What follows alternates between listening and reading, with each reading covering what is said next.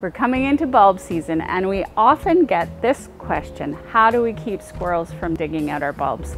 Well, squirrels have an excellent sense of smell, and tulip bulbs especially, and crocus over here, are really quite delicious. They smell amazing to them. So one of the ways that you can prevent squirrels from digging up your bulbs is by masking the scent of the bulbs. So what I use in my garden is Fritillaria, and I wish there was smell-o-vision, but these smell like skunk, and I usually plant one Fritillaria in and amongst my every group of like 10 bulbs, and that masks the scent. So you can also try things like chicken wire.